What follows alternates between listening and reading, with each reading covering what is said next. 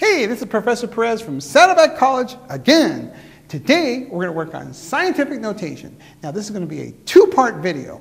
In the first part, we're going to try to explain what scientific notation is, what does it represent, and then in part two, we're going to take numbers that are not written in scientific notation and put them in the proper scientific notation for this class, which is beginning algebra. Of course, before we get started, we've got to see what Charlie's up to. He better be ready to go. Hey, Charlie, ready to go? Yeah. Okay, we're doing scientific notation, so here we go, right there. Now, here's some examples of numbers that are expressed in scientific notation. 1 times 10 squared, there you go, 2 times 10 to the negative 2. Now, notice the underlined numbers there, okay, they meet the condition for scientific notation for this course, beginning algebra. The underlined numbers above will always be equal to or greater than 1, or they'll be less than 10. And so those numbers meet the criteria. So here are some numbers that are not written in this beginning algebra format for scientific notation. 0.1 times 10 squared. Well, 0.1, that's less than 1. We don't want that. 21 times 10 to the negative 2. We don't want that. 21 is bigger than 10. 0.83, well, that's less than 1. We don't want that. Or 83 times 10 to the negative 3. 83 is bigger than 10. We don't want that. Remember, for proper scientific notation in this class, the numbers have to be between 1 and 10, or they can equal 1. These are valid numbers, though they mean something, but they're not the scientific notation format that we're looking for in this class. So let's talk about scientific notation. What do they actually represent? Now, I know some of you say, oh, I just move the decimal to the left and the right, and that's all. Yeah, that's like that song, huh? To the left, to the right, and all that other stuff. Well, we'll talk about that later. Anyway, 1 times 10 squared, yes, you can just move the decimal, but let's try to understand why this works. Okay, 1 times 10 squared. Pay attention, Charlie. Yes. All right, here we go. 1 times 10 squared. What does 10 squared mean, Charlie? 10 times 10. 10 times 10, that's right. 10 times 10 is how much? 100. 100, obviously. And 1 times 100 is what? 100. 100. So 1 times 10 squared does represent 100. That's right. Okay, 2 times 10 to the negative 2, Charlie. What does 10 to the negative 2 mean? 1 over 10 squared. 1 over 10 squared, that's right. So we're going to multiply 2 times 1 over 10 squared. Let's write 2 as a fraction, 2 over 1, and 1 over 10 squared is 1 over 100. How do we multiply fractions, Charlie? Straight across top. Straight across top and straight across the bottom. That's right. So 2 over 1 times 1 over 100 is 2 hundredths, or 2 over 100. How do you write that as a decimal, Charlie? 0.02. 0.02, there you go. 2 times the negative 2 does mean 0.02. That's right. Well, let's do this one. 8.3 times 10 to the first power, Charlie. What does that mean? 8.3 times 10. 8.3 times 10. Now, what does 8.3 mean, Charlie? What?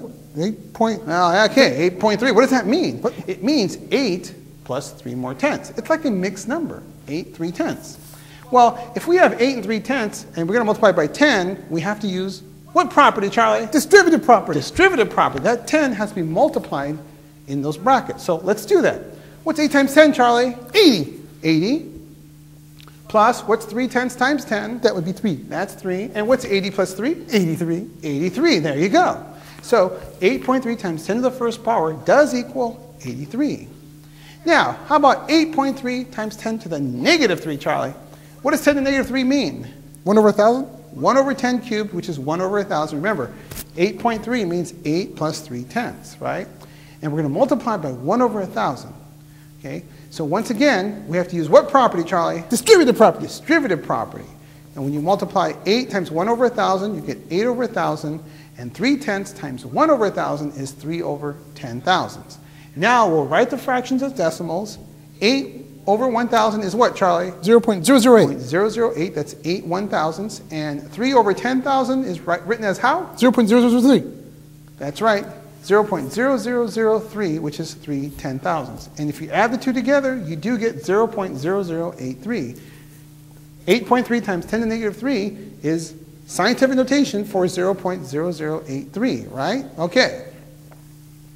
Well, yes, there is a pattern to these decimals. We're going to get to that in a second. Don't worry. Just hold on. You too, Charlie. Okay, here we go.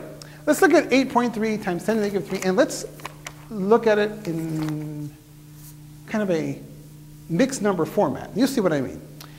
8.3, we said, is 8 plus 3/10 times 1 over 1,000, right? Okay. Well, 8 plus 3/10 is a mixed number. It's 8 3/10. That's what a mixed number is. 8 3/10 simply means 8 plus 3/10. Got to know that. Now here, we're going to take 8 3/10, which is a mixed number, multiplied by 1 over 1,000. So a lot of you know the pattern. You go, 10 times 8 is 80 plus 3. Yes, that's a pattern. But why does that work? That's what we're going to explain here. Well, remember, 8 3/10 is the same as 8 plus 3/10. Now let's do a common denominator. 80 over 10 represents the 8 plus 3/10, right?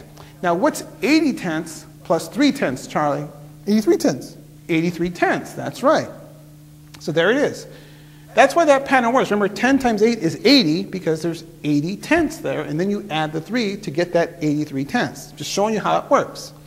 Now, 83 tenths times 1 over 1,000. How do you multiply fractions, Charlie? Straight across the top. Straight across the bottom, right? Okay, so what do we get here? 83? 83 over 10,000. Very nice, Charlie.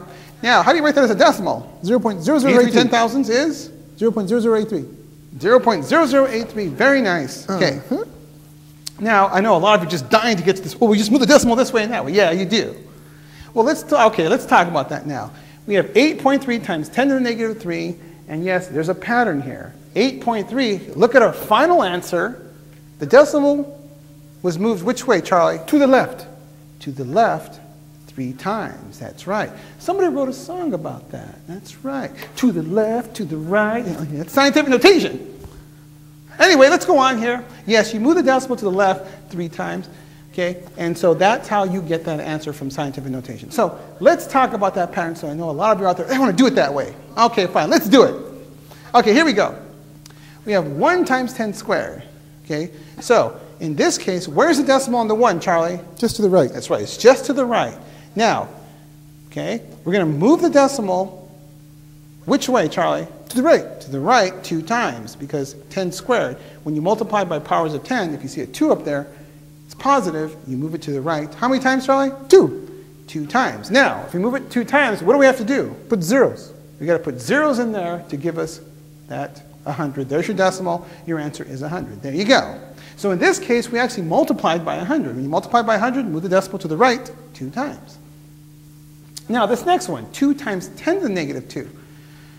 Okay, remember, the decimal is just to the right of the 2. Now, 10 to the negative 2 actually means 1 over 10 squared, which is 1 over 100, right? So you're actually dividing by 100. But some of you just say, oh, I have a 2, right, with a decimal to the right, and I have a negative 2 as my exponent of the 10. And I move the decimal which way, Charlie? To the left. To the left 2 times because you're dividing by 100.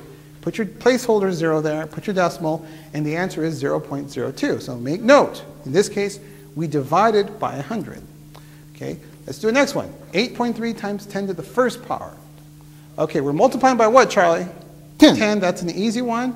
8.3, we move the decimal 1 place to the right, and we just put it there. That gives us the 83. We multiply by 10. Okay, we got one more. 8.3 times 10 to the negative 3, Charlie. Okay, we have an 8.3. We have our exponent on the base 10 as a negative 3, so we're going to move it which way, Charlie? To the left. To the left 3 times. What do we need to do? Zeros. Put your zeros in there, put your decimal down, and there's your answer, 0.0083, in which case we divided by 1,000. Anyway, here's another one. 5.2851 times 10 squared. Which way to move the decimal, Charlie? Right. To the right 2 times. That's right, because there's a 2 up there. And you move it once, twice, so your answer is what? 528.51. In this case, we multiply by 100. Let's do one more here. 1.2985 times 10 to the negative 5. You move the decimal which way, Charlie? To the left. To the left 5 times. Go ahead and do that. We need to put what in there? Zeros. Our zeros for our placeholders. There we go. And put your decimal place there. There it is. And so your answer is right there, 0.000012985. Very nice. In this case, we divided by 100,000. We get time for one more. Here's a negative one. We'll do it really quickly here. 7.08. Move it to the left 3 times. Put your zeros in there. And there you go. Your answer is negative. Here, we divided by 1,000. That's it. We'll see you soon for part 2.